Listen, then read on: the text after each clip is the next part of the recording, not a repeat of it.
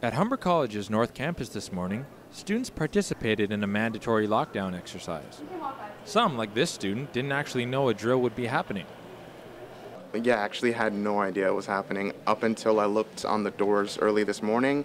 There was a sign that said 1010 lockdown procedure.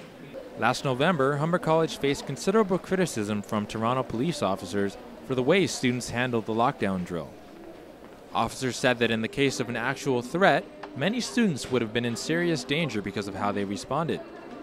Did that change in the past year? Humber News had reporters stationed throughout the school to find out.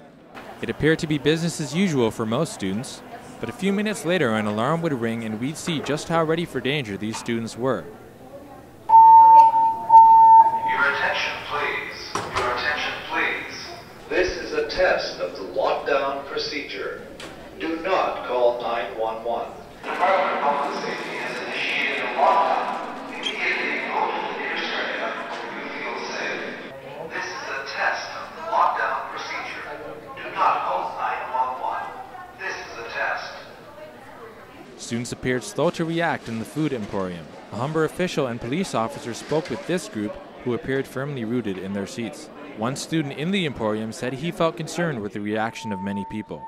I thought people would take this more seriously, because in the event that something like this were to happen, we wouldn't be prepared, and there'd be chaos. As far from the windows as possible, please. Meanwhile, in the athletic center, students were ushered into one of the fitness rooms where they'd spend the duration of the exercise. In the LRCs, students headed into discrete rooms away from windows where a possible intruder could spot them. While most students seemed to be following instructions well, security staff at Humber said they still noticed some problem areas. We noticed in a couple of classrooms where they had the lights off, everybody's on their friggin' phone, right, in the glow of the, that's what a shooter is going to look for.